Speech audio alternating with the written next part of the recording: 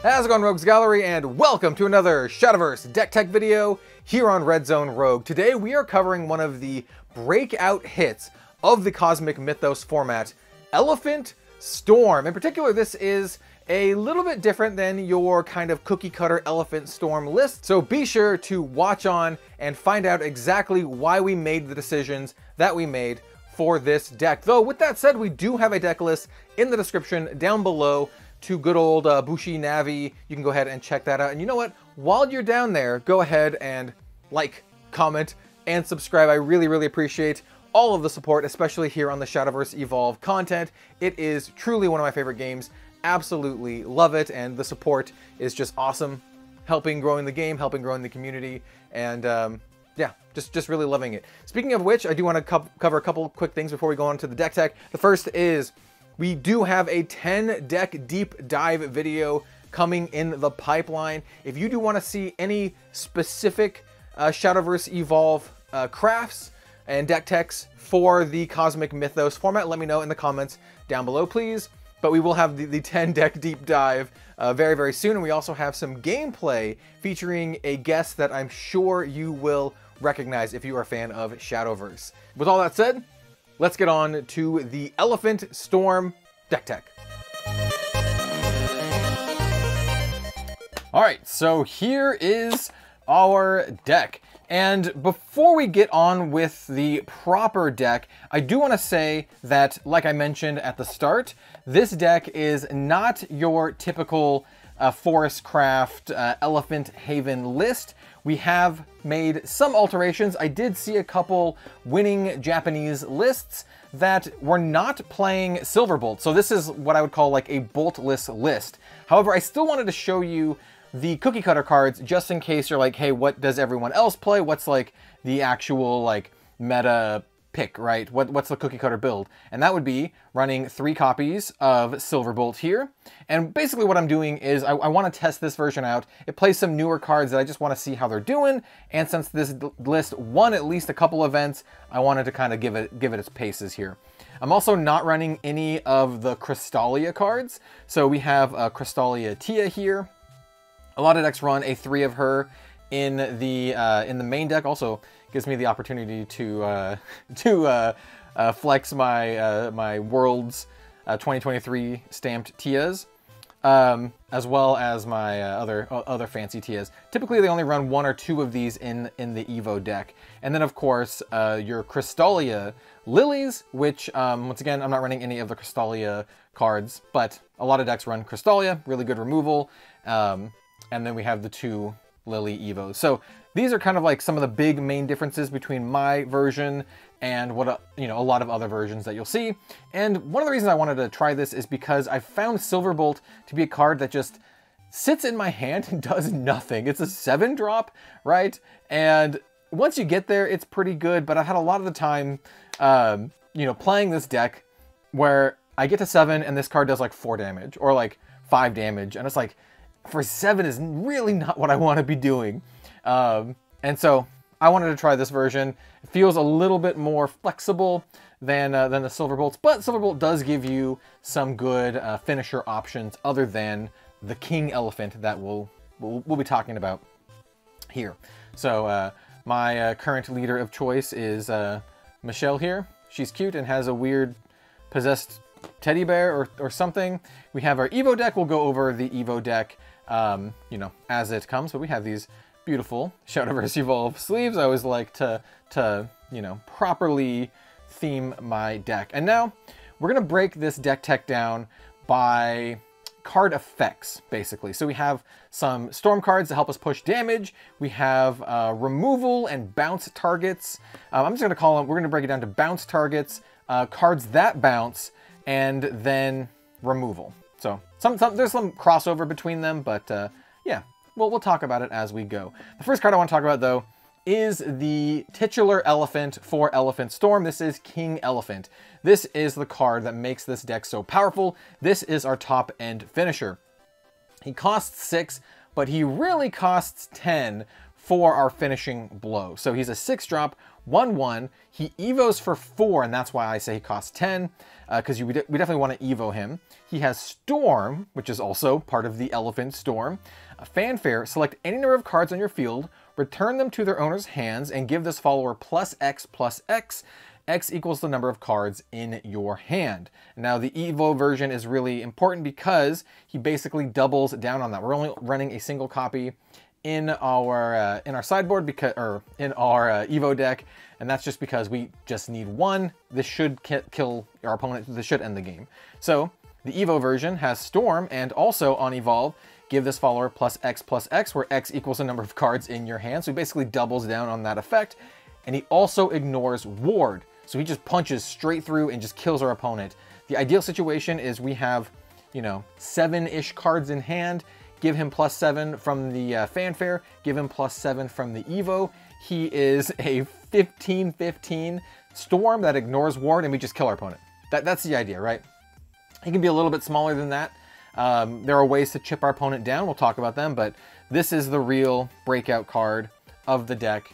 This is why this deck is so scary and strong, and it will continue to be so for quite a while. So, yep, we're running those.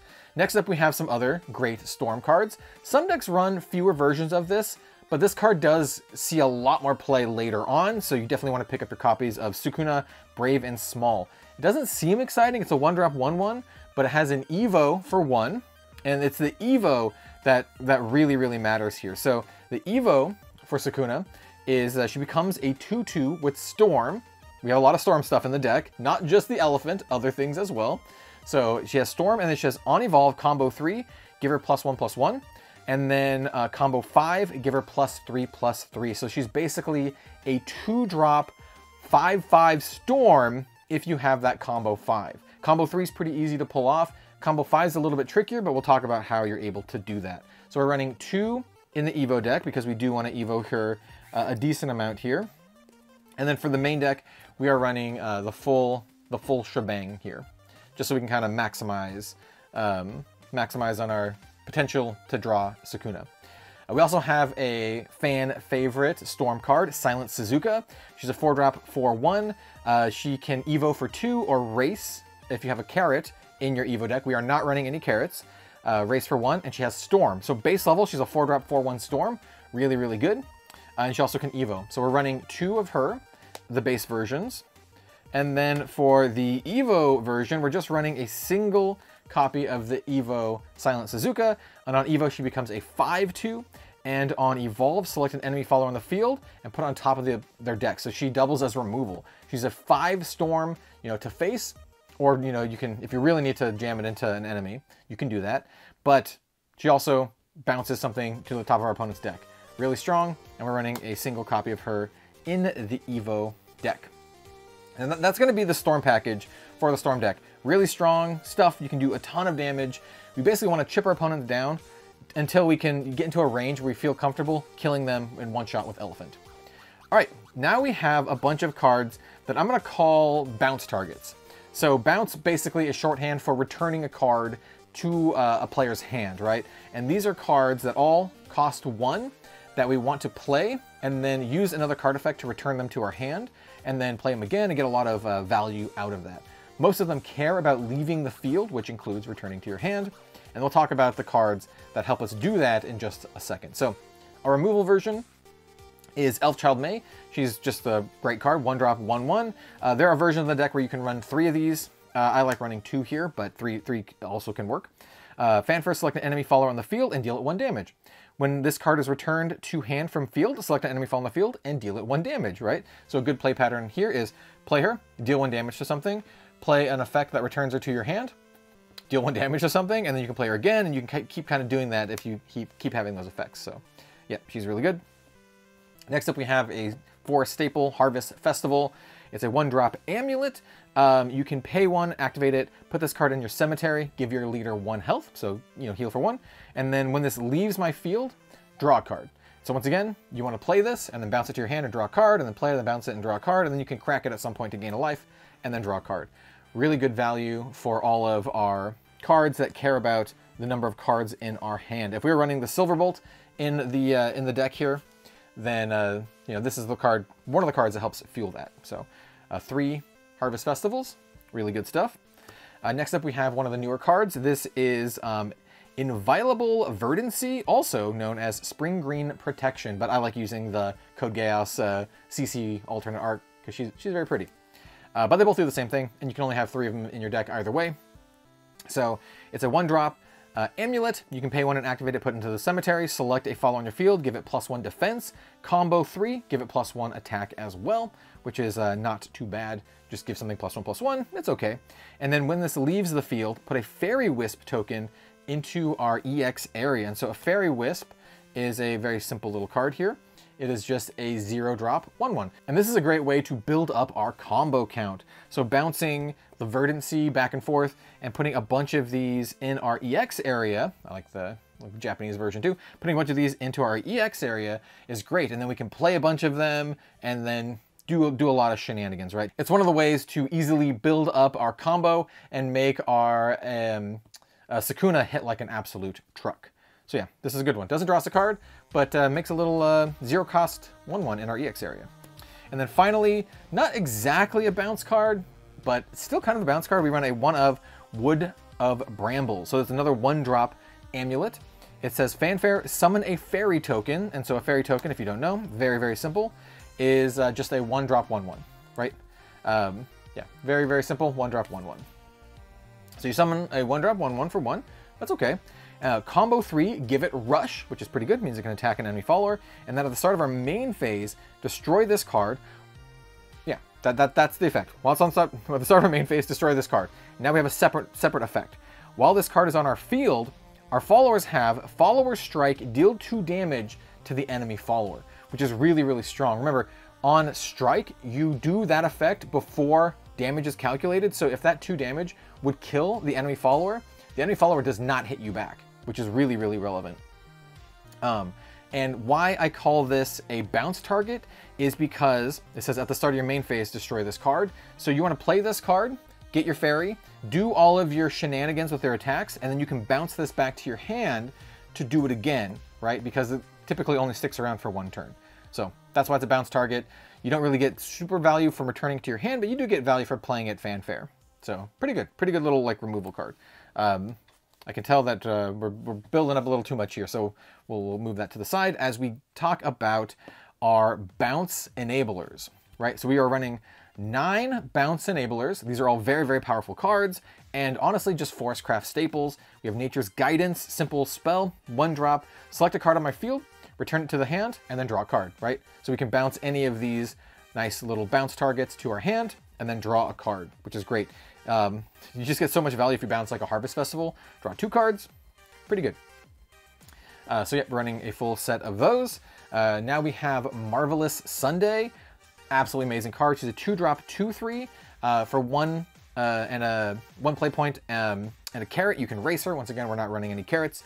But on Fanfare, you select another card on your field, put it to your hand, and then heal your leader for +2. Really, really good against all of the other aggro decks out there and other combo decks trying to get to a nice little life total. So Marvelous Sunday is great. Sometimes you can even loop Marvelous Sundays, right? You can have a Marvelous Sunday and then play one and bounce one and just kind of get some heals off. It's great. So yeah, Marvelous Sunday, good for returning stuff, good for returning herself, but you have to choose another Marvelous Sunday. Can't be the one that you played. Still, really sweet. And then another Forestcraft staple, we have the Ancient Elf, 2-drop 2/2, but it's usually like 5/5. 2-drop 2/2. You can pay 1 and evolve it, which is great. It has Ward, and then on Fanfare, return another card from your field to your hand. Give this follower +1/+1. So we're running 3 of these. So it's you know, at base level, a 2-drop 3/3 bounce a thing to your hand with Ward. However, we definitely want to Evo them. So we're running 2 copies in the Evo deck, 3 in the main deck. And what does the Evo version do? Well, they become a 3/3, still has Ward, and on Evolve, return another card from a field to the hand, give it +1/+1. So basically, for the cost of 3, you can return 2 cards on your field to the hand, and then it gets +1/+1 for each of them. So it gets +2/+2, and it is a 3/3 on Evo. So it's a 3-cost 5/5 bounce 2 things. Really, really good value for this deck in particular. So really, really solid. Yep, so that is our little like bounce bounce package. Next up, we have a suite of removal. We have a decent chunk of removal here. Let's talk about Fashionista Nelcha, really, really powerful card. Also serves as a buff card. 2-drop, 2/3, and then you can activate her, but only if you have combo 3, which means you've played 3 cards this turn. Choose one of the following. Select another follower on the field and give it +2/+2, or select an enemy follower on the field and give it -2/-2. So she's great at, those are permanent, by the way, not until end of turn, just permanent. So great at killing our opponent's stuff, great at buffing our stuff. Just a really, really good, really annoying card that is basically a removal magnet. Your opponent will want to kill this like as soon as they can. So Nelcha, very, very good. We're also running 2 of Rose Gardener. This is a starter deck card. You can only get it in the starter deck or promos. It's a 3-drop, 3/3, and you can evo it for 1. And then when you do evo it for 1, it becomes a 4/4. And on evolve, select an enemy follower on the field and return it to its owner's hand. You can only do enemy followers, so you can't bounce your own stuff. And then if you have combo 3 active, you draw a card. So it's great. You bounce an enemy follower, it becomes a 4/4. It obviously has rush because of all Evo cards have rush. And then you can bounce a thing, attack into a thing, and then draw a card. It's really, really good value. It's almost like a 3-for-1, right? Bounce your thing, draw a card, and then maybe crash this into another thing. Yeah, it's really good. So we're running 2 there. And then we have another one of the new cards from the Cosmic Mythos set. We have Cassiopeia, Cosmic Mythos set. She is a 5-drop, 4/5, and on Fanfare, select any number of enemy followers on the field and deal X damage divided between them. X equals the total number of cards in your hand and EX area. So she can deal a ton of damage and wipe our opponent's board. She can be a one-sided board wipe. She's very, very strong, and she actually works very, very well with the Verdancy here that puts a bunch of the Wisp tokens in our EX area. So we can put a bunch of Wisp tokens in our EX area, and then we can have cards in our hand as you can play her and do like 5 damage or 10 damage, you know? Yeah, great. And so we are running a full set of Cassiopeia here. She's really, really solid. And then finally for the removal, we are running Ivy Spellbomb. It's just a 3-drop. Select an enemy follower on the field, deal 5 damage. And then if you have combo 3 active, you also deal 3 damage to the leader, which is good. Just kind of chip them down. Yeah, just a really, really solid removal. I can see some versions running 3 instead of 2 here. And then finally, we have the draw cards or leftover cards. These are just kind of things that help slow the game down. This is one of the big picks that I saw for this deck that other decks weren't running. I really wanted to test it out to see how good she is. But this is also one of the cards that if you want to run like the more meta version, it's one of the ones that you can cut for something like Tia or Lily, right? I think Lily is an easy cut for this if you wanted more removal. So pretty simple card, right? It's a 2-drop, 2/1. This is Fita, the Gentle Elf. And when she evolves, we're running 2 versions in the Evo deck. She becomes a 3/2. And on Evo, give your leader +1 and draw a card. So this actually really helps us fuel our hand for effects like Elephant or like Cassiopeia, or just, drawing cards to have more cards to play. And she also heals us, which is also pretty relevant. Healing is pretty good here. So yeah, this is one of the picks for this list that I didn't see in a lot of other decks, but I really wanted to try out. It's a new card, wanted to try it out. Drawing cards is good, gaining life is good. It's just 3 for that ability, right? You play it and you do it, or 2 and an Evo point if you have an Evo point. So and that rounds out our the rest of our Evo deck. And then of course, simple, just 2 of Bellringer, right? 0-2 ward on last words, draw card. Just a nice little way to kind of gum up the board and stall things out. And that is my version of Elephant Storm. Like I said, the other versions that you typically see running around run Silverbolt, usually in 3 ofs. Tia, usually in 3 or 2 ofs. And then also Evo, usually in 2 or 1 ofs. I would say probably 1 of in this situation. And then Lily, which is just a really good, really, really good removal card. And then usually 3 main deck, 2 in the Evo deck here. And the cards that you would swap out would be something along the lines of, just in case you're wondering, you'd swap out the Fitas, you would swap out the Rose Gardeners, and then the rest is kind of up to you depending on what you want to do. I've seen some people not run Sakuna, and and instead go for the silver bolts. So you could do something like this, right? You can do something like cut the Sukunas, cut the Rose Gardeners, and cut the Fitas, right? And then you can bring in maybe even like a Bell Ringer Evo, and then like all or most of all of these cards. And that's a way to kind of make it into more of a cookie cutter build. But like I said, I kind of wanted to try this. I really wanted to play with some of the new cards like Sukuna and Fita, and yeah, it's fun. It's really strong too. But if you want to play with like the more staple deck, cookie cutter deck, well, there you go. And yeah, that is Elephant Storm. It is very, very powerful. This deck I think will be quite good, at least for a few sets. Elephant is just very, very strong. And yeah, it's fun. I think this is our first deck tech featuring Forest here on the channel, and I think this is my favorite iteration of Forest so far. I highly recommend checking it out, and it's one of the cheaper decks to build. There's not a lot of super expensive cards in the deck, unless you're like doing some fancy foiling, but most of the cards aren't too bad. In fact, most of the cards are like silver, gold, and bronze cards. There's not a ton of legendaries in the deck, and the ones that aren't super expensive. So you have Cassiopeia, you have Ancient Elf, and then you have Silent Suzuka, and that's it. Like King Elephant is just a gold, super cheap. So yeah, we're gonna end the video there. Thank you so much for watching. Once again, let me know if you'd like to see any other particular Shadowverse Evolve deck techs before we do our 10 deck deep dive, or maybe even after the 10 deck deep dive. Let me know in the comments down below. Thanks for watching. We'll see you next time.